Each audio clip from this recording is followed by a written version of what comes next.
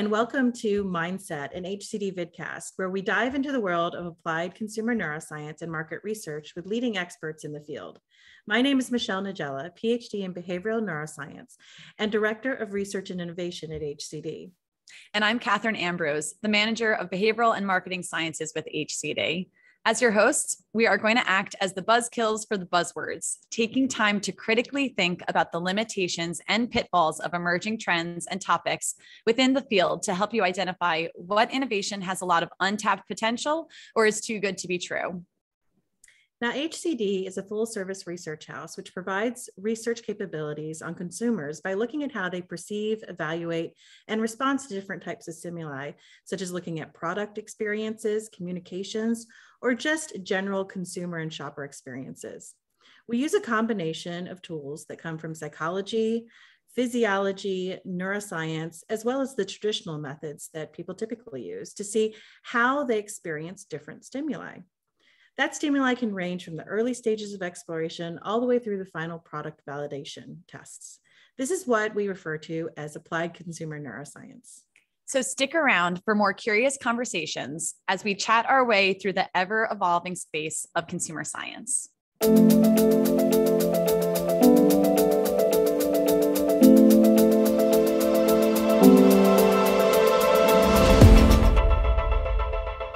Hi, and welcome back, everybody. We're so excited here on the HCD Mindset series to have Jeanette Andrews with us. This is super exciting because we've been doing some work with her lately, and we really want to talk about it because it's been super fun. So without further ado, let's kind of launch right into this. Jeanette, welcome to our discussion.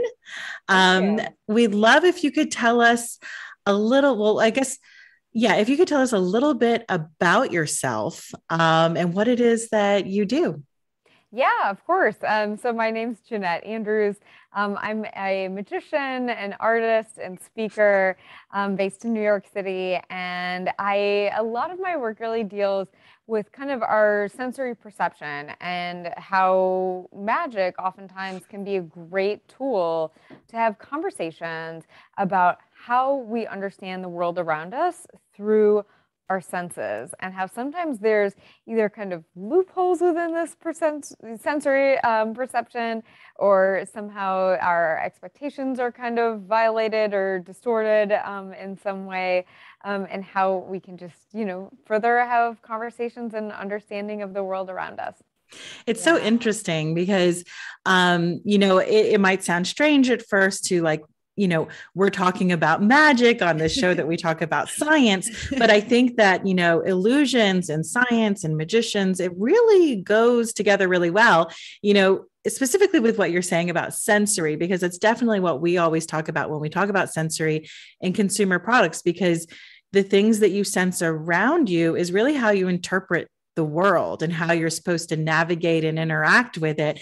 And so there's just tons of science there for you. Now, I met you through our mutual friend, Mindy Yang with perfumery. She had recommended you, and we brought you in for the Pangborn meeting, which was super cool to have you, demonstrate to everybody some of these ideas. How did you get into this?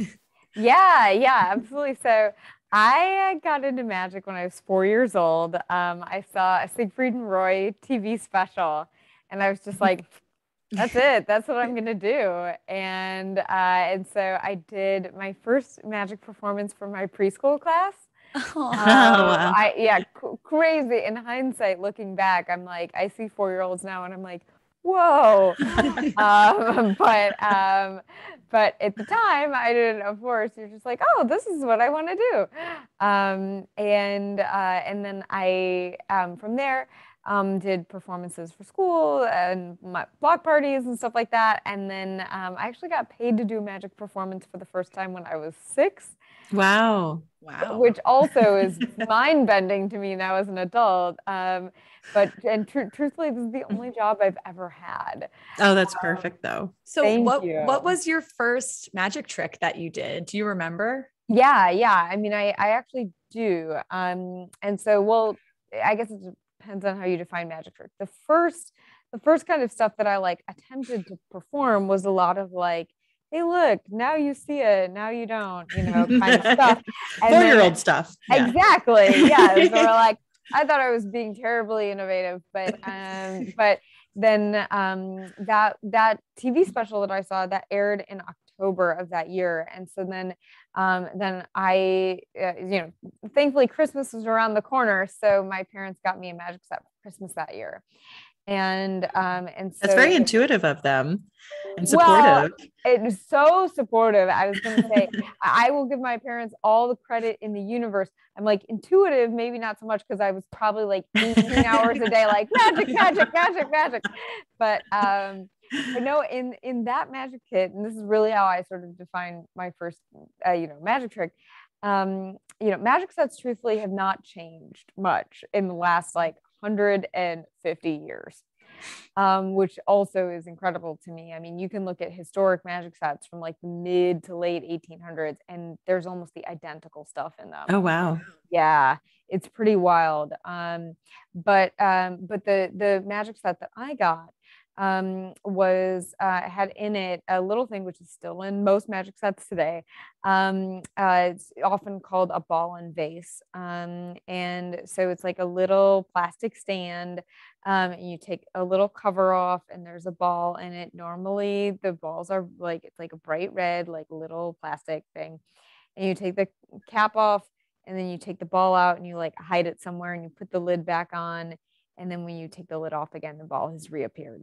Mm. And it's actually even though it is, so because it's the first piece of magic I really learned and performed, I have, it holds such a special place in my heart. But as an adult, and even into my teens and stuff, I really came to appreciate, like you're talking about, kind of the more of the science and psychology behind even literally like the simplest piece of magic that is often the first piece of magic that very young children learn, is actually this very complex combination of sort of really a beautiful feat of kind of object design and engineering, and then also the perceptual sort of built-in expectations about how we have sort of these built, learned ideas about the objects around us, and how layered that is. So it's really interesting to study. I'm curious. So Michelle and I are both scientists. We're both researchers. So we'd love to define our terms. What would be the definition you would give for magic? What would how would you define that term? Oh my gosh, that's so hard. I mean, for me, and I'm only speaking for myself here because this is actually a really kind of hotly contested thing within, kind of the magic field. But for me, I'm just speaking totally on the fly here. I mean, I feel like for me, a piece of magic is a performance of a learned skill, that is often, supplemented, not always, but is supplemented by, sleight of hand, some form of, dexterity related technical skill with a foundation of a lot of psychology that is based in, again, ideas of our human learned understandings of the physical laws of nature, and then kind of creating these performed scenarios of kind of violating the laws of nature. Yeah. That's a great definition. So, you outside of your natural abilities as a 4 and 6-year-old, how does one become an illusionist? So you were talking about, different physical principles that you have to understand and different psychological and perceptual principles that you sort of play on, right? So how do you get to where you are? Yeah. So for me, and I feel like this is a fairly, traditional path in a very non-traditional way of doing things, is, one of the things I love about magic is I feel like it's one of few fields where things are really still primarily handed down from person to person and in books. You can't, certainly within, the United States, you can't go and get a bachelor's degree in being a magician, interestingly now that— Are you implying that you can elsewhere? well, not a bachelor's degree, but interestingly, I know I have not fact checked this recently, but at one point, somewhat recently, I know about 10 years ago, this was the case. You were able to get an associate's degree in magic in South Korea. Oh, wow. I am not sure if that program still exists. But I know that was the one place. And then there are a number of individual courses in academic institutions in America where you can take single courses on magic. So for example, I have a friend and colleague, David Finkelstein. He's an amazing philosophy professor at the University of Chicago. He was kind enough to actually let me audit his class, which is Magic, Wonder, and Skepticism. Oh, wow. So he takes a whole look at principles in skepticism and philosophy, and then how that interweaves with different aspects of performance magic and how magic can sort of act as an embodied performance approach to various ideas in skepticism. And then there's Dr. Lawrence Haas. He's also a philosophy professor. Philosophy is kind of my hobby, but Dr. Lawrence Haas has had several different magic and philosophy courses at universities across the U.S. And then I'd be remiss to not mention Dr. Anthony Barnhart, who's a psychology professor and researcher who teaches a psychology of magic course at Carthage College in Wisconsin. So there's different academic, kind of approaches typically within a single course fashion that are looking either at the psychology or the philosophy of magic and how we, how students can have these takeaways from that in a more broader, approach to their other studies. Thankfully I've been lucky enough to sit in on all of these classes, or present at them, but for me, from as a tiny bit of backstory, people of course are always like, oh, your family must do this. This must be in your family, which it is not. My dad's background is in kinesiology and fitness management. My mom is a freelance graphic designer. So this was so out of the blue. And so they, in the early, mid 90s, really, pre-internet availability to the average person was, we're like, what do we do? And so we went to the library, tore through every book on magic that our library had. Wow. My mom would, my parents are totally amazing. Oh, yeah. My mom would read me the books. My dad would help me make the props in the books. Oh, wow. And then and then once we kind of exhausted that resource, then it was like, what next? And then my mom read an article about a local magician who incidentally was actually the great nephew of one of the most prominent vaudeville magicians in America, Howard Thurston. This was his nephew. His name was Ralph Beck. And she reached out to him and, to see if he would teach me. And so kind of in lieu of piano lessons or soccer or basketball or something, I did magic lessons. Wow. And my teacher was in his 80s when I started, or maybe it was late 70s, but I started taking lessons with him when I was 5, and worked with him until he passed when I was about 12.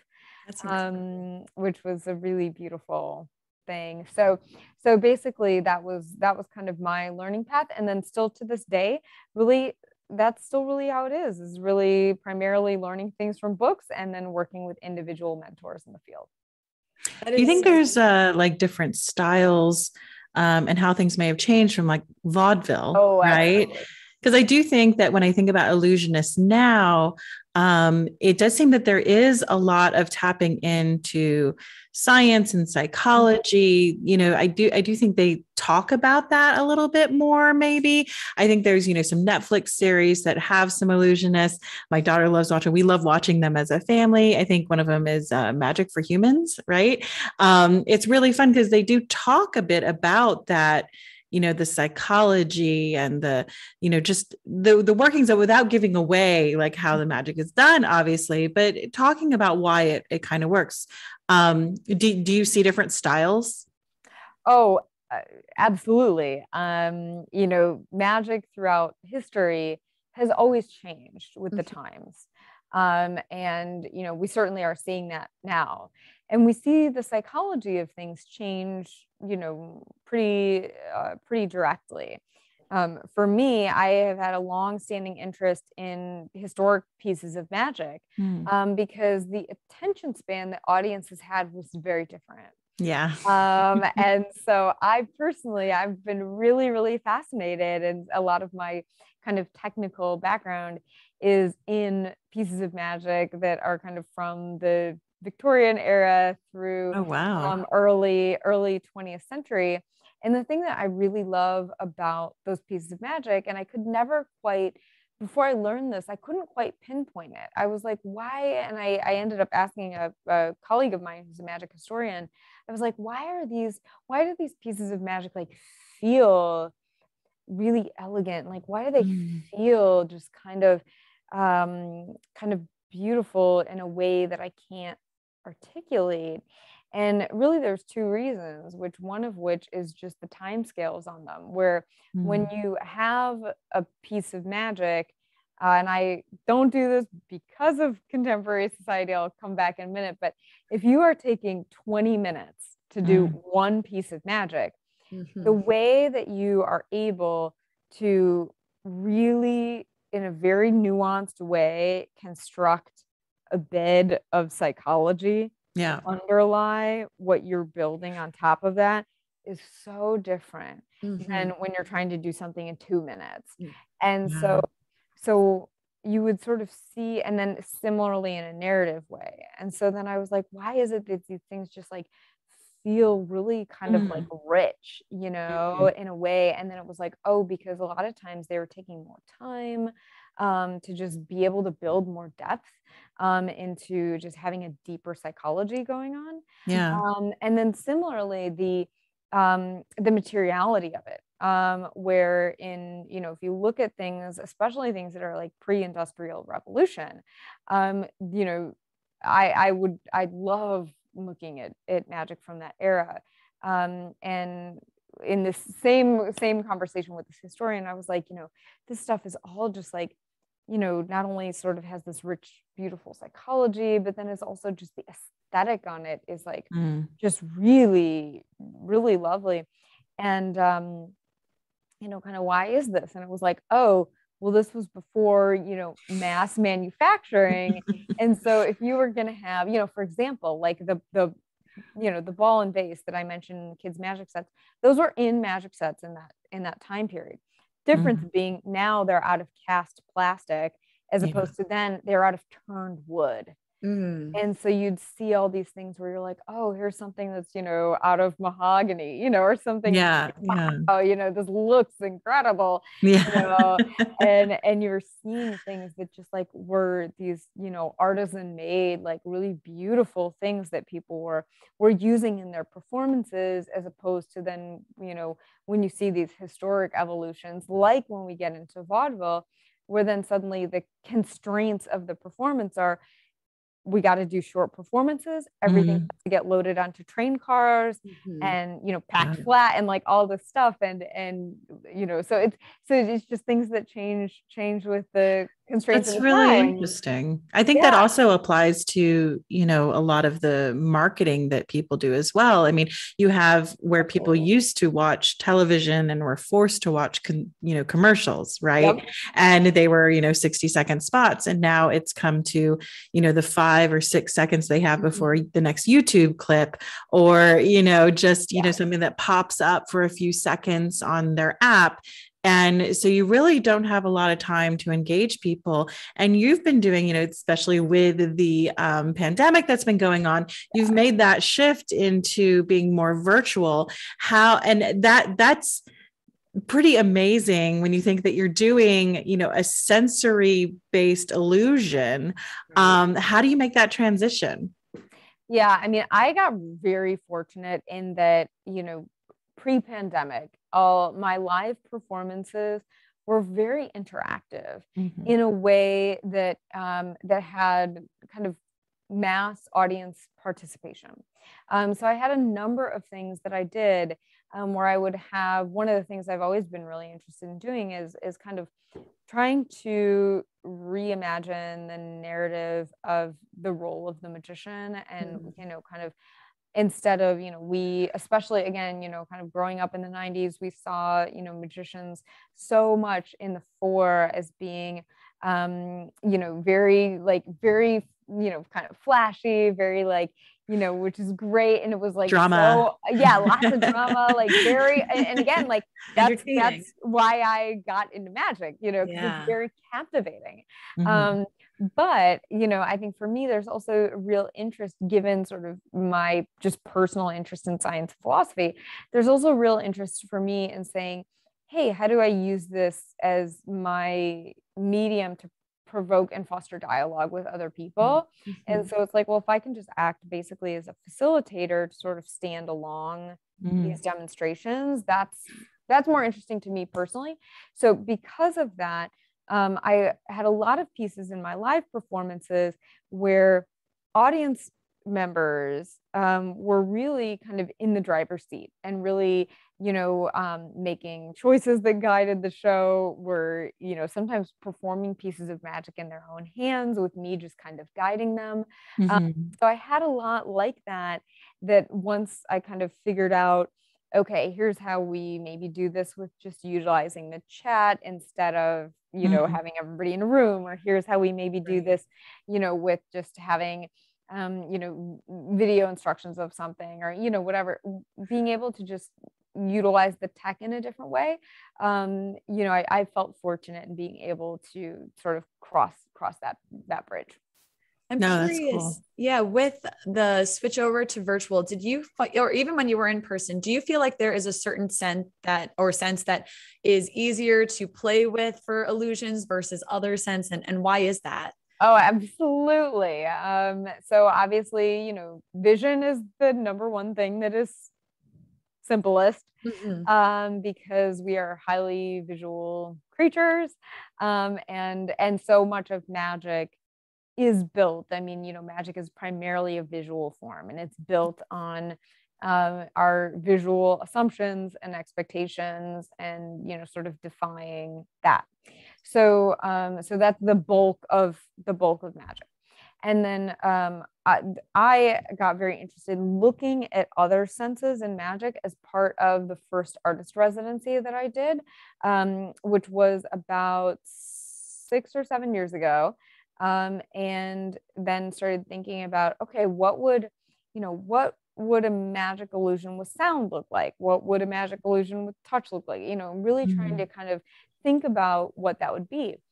And the one that I kept being drawn to was scent, partially because at the time I was doing a lot of archival research, and I could basically count on one hand the number of times in like the main archive of written history on magic, primarily in the Western magic, the times that people had done any magic using scent was like almost none. And so I was like, oh, well, like scent is so fascinating to me. Yeah. Personally, I'm really interested in it as this sort of like invisible, ephemeral, mysterious, kind of medium. And like, why is nobody doing this? And then I discovered very quickly why nobody was doing this, because it's almost impossible to work with. But I still love playing with it. I still, I have pieces that I perform, several pieces that I created and perform with it. But it's a lot, without getting too technical, you know, the ability to manipulate what somebody sees is a lot simpler than manipulating what they smell. But it's interesting, you know, because scent is so emotional and so connected to memory. You know, there's the Proustian memory they always talk about with with the Madeleines and how it, you know, I think the line is, you know, dipping the Madeleine in and feeling the crumble and smelling the smell in the tea, like gave the person shudders. And so there is such a connection people have that it does just make sense that that should be something that you can manipulate. And for certain, it does work really well in products, you know, where you can sort of create a context based on fragrance, right? Absolutely. You know, you give people lavender and they're like, oh, it reminds me of my grandmother, you know, stuff like that. So, you know, I really look forward to when we can all be in person again, because I would love to see that kind of show. That would be just amazing.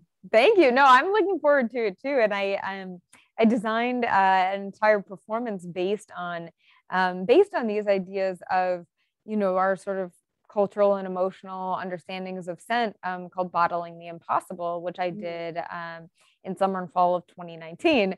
And so I'm looking forward to, you know, being able to do those pieces, you know, in person in kind of a meaningful way again, which, you know, I've got some things on deck coming up soon, so I'll keep you all in the loop. But some short performances of some of those pieces will be happening in the New York City area in the near future. So. Oh, that's exciting. And you are virtual though. You do some virtual performances. That's correct. Yeah. Absolutely. Yeah, I've been you know, throughout the last year and a half. I've been doing, you know, virtual performances for people all over the world, which has been such a joy. It's kind of an advantage, right? It's so amazing. I mean, it's been just fantastic to be able to, you know, help facilitate these experiences for people where, you know, I just this morning was doing, you know, a talk as a conference where, you know, that was UK based, but was global. And so, it was, you know, it's just really amazing to be able to connect with people that, you know, I think all of us have had this experience of being able to chat with people that we wouldn't have connected with otherwise, you know, case in point right now. So, right. Exactly. And I do think what you were saying a bit about, you know, using scent and smells for magic. I think people have a bit more of an appreciation for your, you know, taste and smell just because of what everyone has gone through. And that's kind of come to the forefront of everyone's realization that it's such an important part of everyday life. Yes. It also adds to your illusions. Well, yeah, because we don't, you know, interact with the world in a vacuum, right? We have all these sensory inputs. And again, that's what informs us of what we're supposed to believe and what we're supposed to do. So I think it's amazing how these worlds really make sense to come together. Yeah, no, I totally agree. And I think, you know, when we look at things in a larger contextual sense, you know, that's what's really interesting for me, you know, to be able to create. And like, for example, the Bottling the Impossible show, one of the things that I was interested in doing, you know, sort of in this both Proustian way and also in a just straight up kind of Pavlovian way, I was really interested in the idea of basically, can you, I mean this in the gentlest, kindest way possible, can you kind of condition people to experience wonder through scent? So what I did as part of just an underlying thing in the performance was at specific intervals in the performance, I had created a fragrance that then was just in a way that was not obvious to people, was dispersed through the room, that was timed basically when certain pieces of magic would happen. And so then my hope was that people would sort of get conditioned to that. And then when people left the performance, everybody got little vials of that scent. So it was kind of a hope that then later people would be like, oh, and then kind of be able to re-experience maybe that kind of split second of, wonder or magic that they felt. Oh, that's amazing. Yeah. A colleague of ours, Marcella, she actually bought a new perfume for her wedding that they bring out just for special occasions, you know, like anniversaries and stuff like that, because it does remind them of that day, Yeah. And I when I first started working with scent, I met a woman, and God, I wish I had like gotten her information. But I met a woman in a fragrance store who did a similar thing, but where she had a specific scent that she bought, I think just in small quantities, for every place she would travel to. Oh, wow. Oh, yeah. So then when she was like, oh, when I go to Colorado, I always wear this, or when I, to Florida, or when I go to Paris or whatever. And so she had just these like really, visceral like reactions, the scent and a place. And I just thought that was so beautiful. I love that. I love that. Yeah. There was a study that was done, I think, with Dunkin' Donuts in Korea, where at bus stops, they did like this sort of test marketing campaign, sensory marketing campaign, where they filtered out the smell of coffee. And then they checked whether or not it increased sales to coffee places located nearby. Yes. I can smell Dunkin' Donuts right now. And I'm like, I think I know what I'm doing after this is over. Yeah.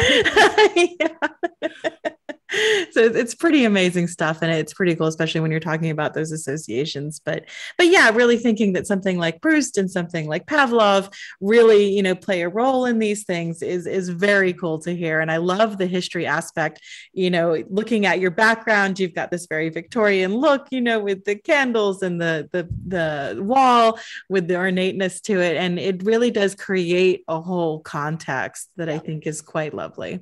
Thank you. Yeah. I mean, I think it is really interesting just how we, think about the world around us. And I think it is so incredibly true that, and this is my big reason why I do what I do is, when we think about the complexity of the world around us, it is just insane, like absolutely insane. Like for me, and again, just coming at it, really from just a science standpoint, that if I think about, okay, right now, I'm sitting, I'm in a multi-story building. So it's like, okay, for me to be sitting on a chair in a building, that there's, that the way in which gravity is working with the building and the way the building has been engineered. And then I'm sitting in a chair. So my body is exerting a force in opposition to gravity. And thank God, my spine is strong enough, to hold me to sit upright. I'm speaking to you, I'm having, my vocal cords are producing a sound, like sound waves are incredible, that is being perpetuated through this to have a meaningful conversation that we understand through language that's going through technology, which I'm not even going to get into, so it's like all of the things, the infinite number of things that are happening in just like a nanosecond to make even just this, simple conversation happen are really incredible. And so, for me as a magician, as an artist, this is what I'm really interested in. It's like we don't often have the time to kind of go, whoa, it's really amazing that I'm like sitting on a chair in a building. That's incredible. Like that's really amazing, and I think magic is a fantastic medium, to, like I said before, have these conversations about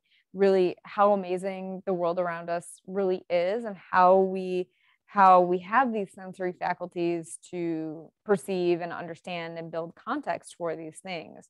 Magic does it in a way that's kind of on overdrive, and looking at, okay, if you were, having some, super crazy version of, some scientific principle, what might that look like? Yeah. But it's a cool way to then also shed light on, here's almost some like sci-fi version of something, but reality is actually even more amazing. So, so I think it's a fun way to have those conversations. I love that. Yeah. I mean, maybe magic really focuses on it, like Yeah. brings it to light. Yeah. I love that idea. And there's an appreciation that you have for how, everyday things. And you kind of helped in this conversation show us how intertwined magic and science truly are. And, how they kind of do have, they work together in a way. Oh, totally. No, they totally work together. And, one of my main brainstorming partners is Luciano Ristori. He's one of he actually just retired as Chief Research Officer of Fermilab, the National Particle Accelerator Laboratory based outside of Chicago. And so we have a lot of conversations about science and magic and, where those things intersect. And they're so deeply intertwined and, in just really beautiful, exciting ways.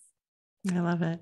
Well, thank you so much, Jeanette. And I really look forward to working together more in the future. I would love to find more ways to interact and continue the conversation. And so thank you so much. This was awesome. Thank you. Thank you so much for having me. It's been such a delight to collaborate with you all and looking forward to more as well. Thank you so much for having me on today and for such an amazing, amazing conversation. That's great. And could you let people know, we will definitely post this with the interview, but we would love if you could share best ways to reach out to you. Yeah, absolutely. The best places to find me are really sort of via Instagram. I'm at Jeanette Andrews Magic. And then on my website, which thankfully is JeanetteAndrews.com. That makes it easy. Yes. Well, thank you again so much for joining us. And if the audience is interested in getting in touch with you, we'll be sure to pass along your information. If you want to hear more fun, curious conversations that we're going to be having all throughout season 3, please like, subscribe, and comment below. Do whatever you want and, enjoy the magic of the internet as well. Love it. Wonderful. Thanks so much. Bye, everybody. Thank you. Bye.